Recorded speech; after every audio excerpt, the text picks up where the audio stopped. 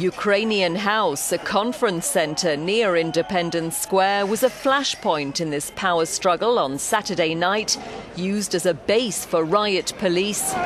It was stormed by protesters who broke windows and threw Molotov cocktails.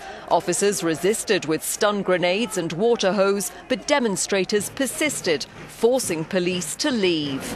The protest movement already holds other key buildings in Kiev and regional government headquarters outside the capital.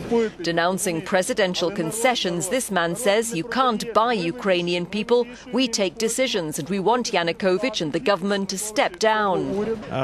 We've reached a point where police can use violence at any time to clear the place. The only thing they understand is force."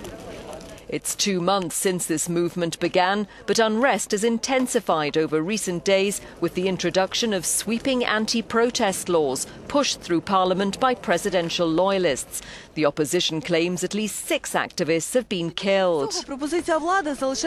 Our correspondent says the presidential proposition is interesting for opposition leaders, but they've called on protesters to stay on the streets of Kiev and on the barricades until Tuesday, January the 28th. That's when Parliament will hold a special session to discuss the controversial laws that put restrictions on protesters.